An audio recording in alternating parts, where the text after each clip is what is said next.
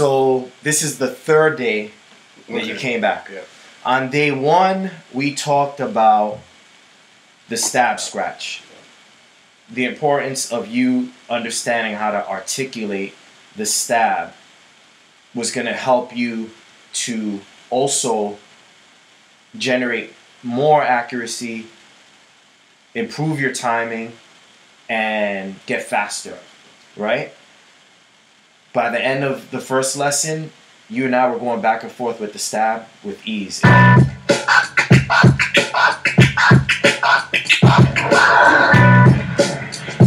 one.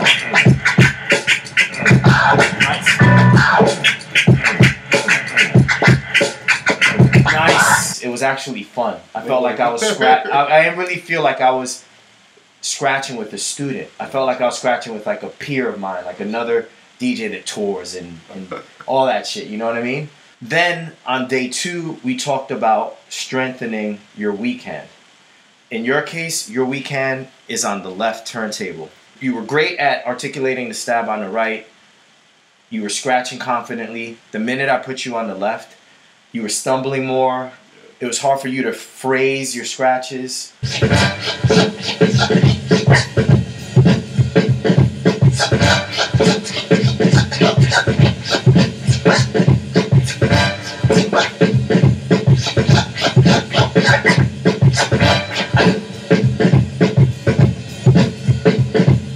You just weren't in control of the record the way you are on the right turntable. So we talked about training with a specific scratch that is called a forward release, right? Forward release, you're just taking the sound, you're only letting the sound go forward, and you close the fader before pulling the record back. And even the most simplest forward release was kind of, yeah, it was tough for you. That basically tells us is that we needed to spend time comprehending the movements with regards to the stab and the forward release. We focused more on comprehension the first 2 days of our practice. What is the scratch? Why does it sound the way it sounds? What could we do to execute the scratch sharper? With regards to that, we learned that the shorter the stroke, the quicker your scratches could get. The longer the stroke, you get more of the sound, but it's a farther distance for you to pull back to the beginning, so you can't go but so fast when you let the strokes go longer. So we were just spending time really comprehending what the forward stab felt and sounded like, and what the forward release felt and sounded like. Today we're going to focus now on articulation of these two techniques and how to mix in other scratches that you're comfortable doing. I don't want you to worry about sounding like me or anyone else for that matter. You're going to scratch like yourself using the grammar, the scratch grammar that you know, that you're comfortable using as you're phrasing your scratches. Okay? Now, typically what people do is they throw on a looper on one side, they get an ah or a fresh, and then they scratch over that looper. And that's cool.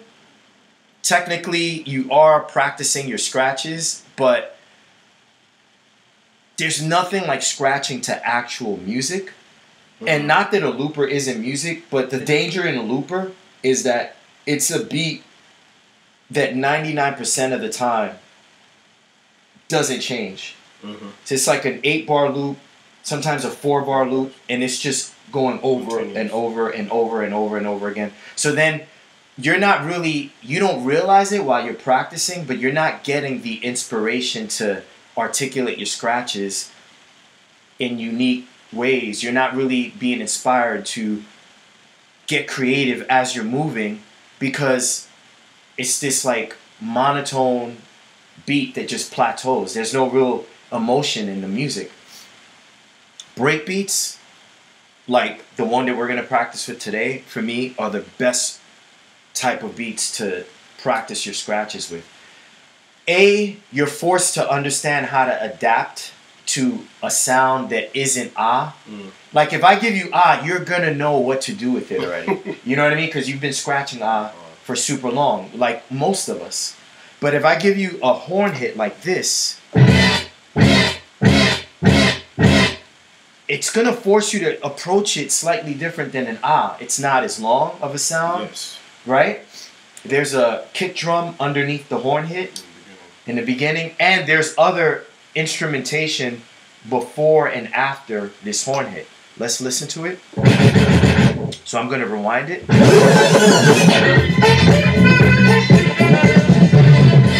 And now let's listen to the instrumentation after the horn hit.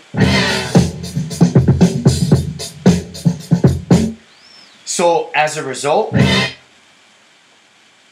this particular spot in the song forces you to be strict in how far you let that horn hit go. Because if you pull back, you're hearing the horns prior to the hit on the one. And it's one thing to have a beat. In your case, on Friday, you were scratching, you pulled back too far, and you got the beat.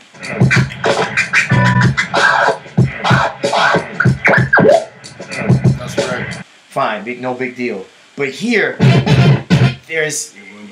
So that could be a vocal before a breakdown in the track. And it's not going to sound good at all. At least if you pull back on the ah and you inadvertently end up on the beat, you could freak the beat and still sound like you meant to get on that on that beat and get busy, right?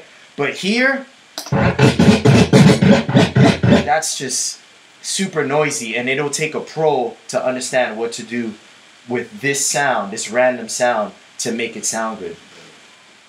If you let the horn hit play out a little longer than you would want to,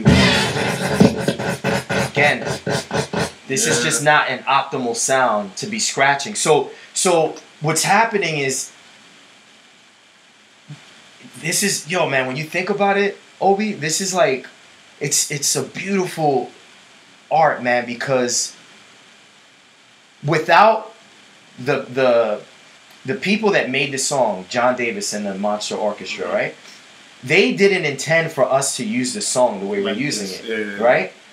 But there's nuances that they created with this song that actually teaches us scratchers and DJs in a way that if you use an actual scratch sound, quote unquote, like an ah or fresh, we won't learn certain important intricacies of movement and strictness and distance that we get with this song. And it's funny because it's not like they created this song with the intention of me using this as a tool to teach you. You know what I mean? It's really bugged out. So because of these interesting, cool nuances of the song, we have to kind of pay attention to our technique. The thing about cutting breaks is that there's no time for you to think. You're going to scratch, drop, and automatically your brain is going to send signals to your hand to rewind. We're not going to use the cue points. You're going to have to rewind. Right. Cue up the horn hit. And as a result, all of this starts to happen subconsciously without you really thinking about it. It's going to be like walking to you. Right, exactly. And when you're tapping into the subconscious part of your mind, Obi, that's when the creativeness comes out. Because for me, I notice when I practice and I come up with all my beat juggling routines, it's when I'm just up here almost having like an out-of-body experience, like watching myself, listening to myself coax all these cool rhythms out of the speaker. And I'm not really thinking, I'm just moving. Like my body, my limbs know what they need to do. And then every now and then I feel impulses to move a certain way, and then I'm listening what is happening after I moved as a result of receiving that impulse. You're going to start to notice the same thing. There's no real time to think, I want to do this scratch. You're just going to move because you want to get in and out of these beats before the break ends, right? So this is about how long you have to scratch. 2, 3, 4,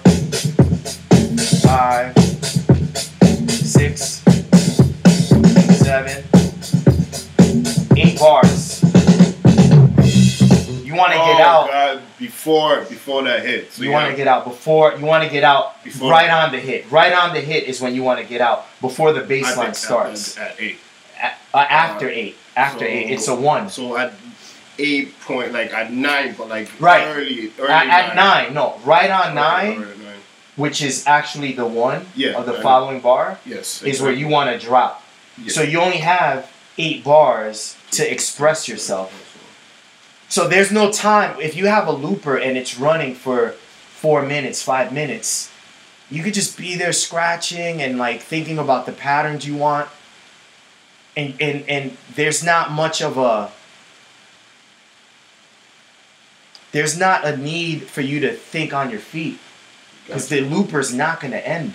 So you're just, you know it's coming, you know it's going to keep going. Right, exactly. And then what happens is the looper almost lulls you into this like realm of like cruise control. Yeah, you're on cruise control and you're scratching and you're moving, but you're not really feeling the impulses that are generated in your body when you're going back and forth, rewinding, moving the headphone cue to the right side to rewind, like you're just going, you know what I mean? And that's what we're gonna work on now. Okay. Now we establish the balance with both hands, and we comprehend the importance of the stab and the forward release. We're gonna apply those 2 scratches and others with going back to back. We're gonna loop the beat over and over again and add scratches to enhance the music that we're playing, that we're listening to. Okay. I do not like to listen to myself scratching in my headphone. It just bothers me. I'd rather hear myself out of the speaker with the drum beat that I'm scratching to, right? So you're going to notice that every time I set up to scratch, I turn the volume down. Oh, I see. And then I start doing the scratch. I'll do the drop. And then I need to turn the volume back up to cue up the opposite side because we're not using the cue pads. Okay? Would a better chance be to just go to the opposite side on the fader? That's another option you have. If you want, you'll go to the opposite side so you hear the drum beat in your headphones while you're scratching out of the speaker. And obviously, you just covered it for me. The headphone fader allows you to go from channel 1 to channel 2. Okay? So whenever you drop, the objective is to set yourself back up to the top of the horn hit on the opposite turntable. Moving the headphone fader allows you to hear yourself rewind to the spot that you need. Okay? Otherwise, how are you going to know how many rotations to spin? You won't. You won't, honestly. Right. Yeah, exactly. So. Exactly, because you're too focused on doing the scratches. And you have to manually do it instead of just hitting the cue pad. Exactly. We're not using this. Okay? We're only focused on this area of the mixer. Okay.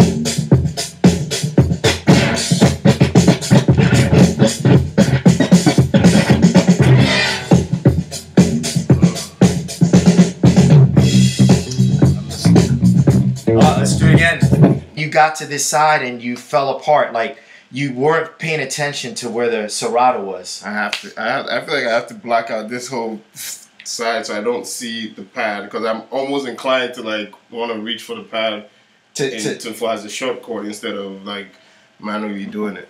Manually doing it. Trust your instincts over anything over here. Yeah, that's what it is. Like I'm not like when I'm doing it, I'm like, okay, have I missed it? Have I caught it? Like, you know. Remember, if you're debating whether or not you're on the sound, fixate where the serrato is. Let's both look at the serrato.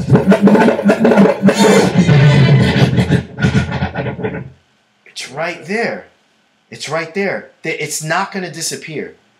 You know what I mean? So make the adjustment. If you're over here, fix the serrato positioning. If you're over here, fix the serrato positioning. Just amend where your hand is moving the serrato. That's all. Okay? No need to hit the pad. I mean, if you think about it, Grandmaster Flash, Jazzy J, Grandmaster Theodore, Grandmixer DST, they didn't have pads. Oh, this, yeah. And they were figuring out where the sounds were and sticking to that sound. The focus is really here. Yeah, right. You know what I call this area, Obi? God space. Seriously. I see. This area, dude, like this and right here, this is God space to me, man. Because this is really where the true creativity exists. Right there. The magic's not here, bro. Like, you could see dudes hitting the pads all day. Anybody, I could teach your mom right now to hit a pad rhythmically. Yeah. You know what I mean?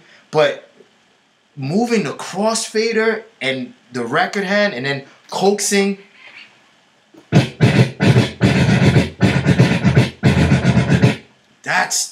That's creativity, dude. That's coming from my soul. That's the part of me that creates. You know what I mean? Yeah. This is robotic, mechanical, enhanced artificial bullshit. You know what I mean? Yeah. This right here, dude, this is all you. This space right here is all you, man. The best DJs can DJ without this shit. Like they can block that out in their mind. All this shit, man. Maybe they only reach for it for tricks or something. Seriously, like I could put this record over there. Not many DJs could put this record over their pads and catch I Can't Stop.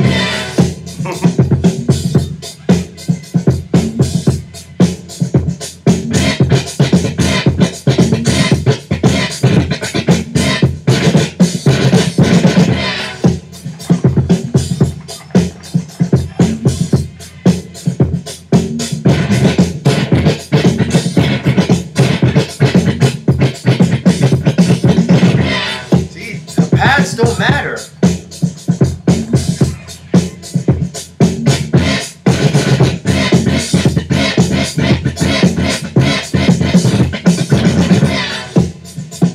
All this shit, dude, all that is just like it's an illusion because it makes you like, you know, I know dudes that are like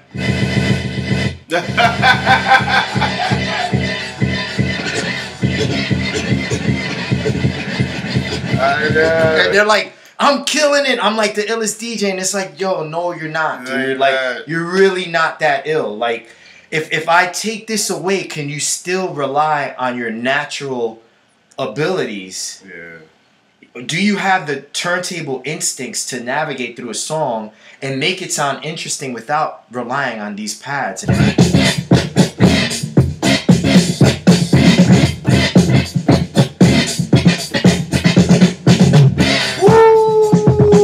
I don't even know where that came from. That came from your soul.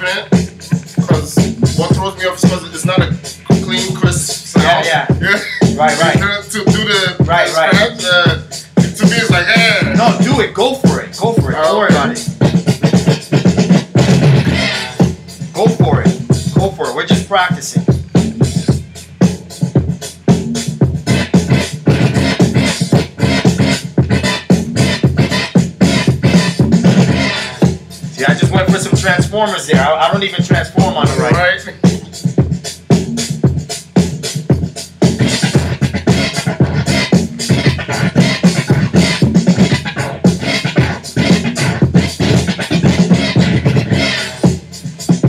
Remember to turn the headphone down.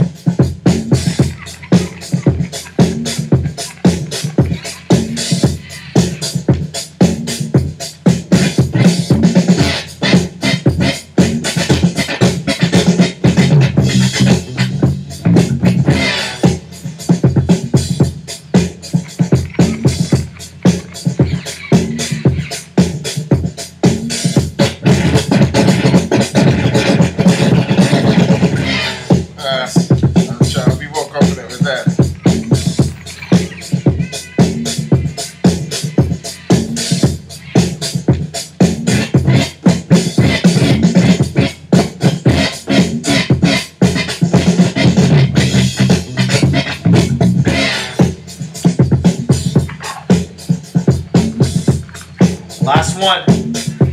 Let's go out with a bang.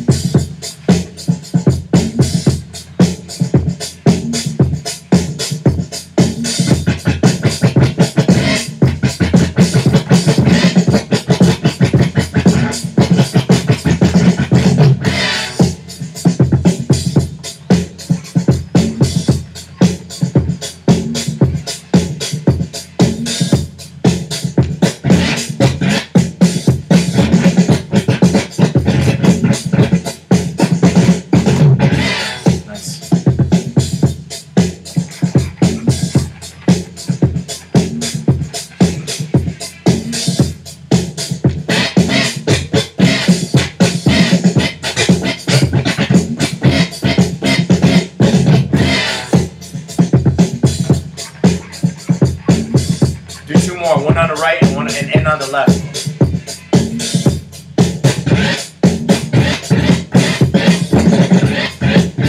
Success. Nice.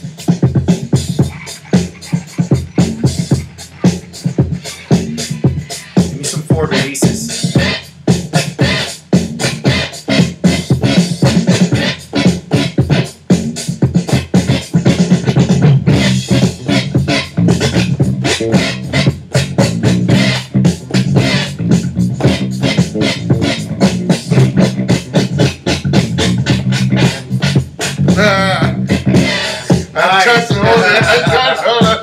That was awesome. Oh wow. It's gonna take a lot of practice though. But what I did learn was when I'm going back, instead of trying to just use the headphone, let this be like the control. So when I catch it, I turn it down. Exactly. And then I go in. So I caught that. It's about having a system that you apply to operating this area. Yeah. And you just stick to that same system. Yeah. That's all.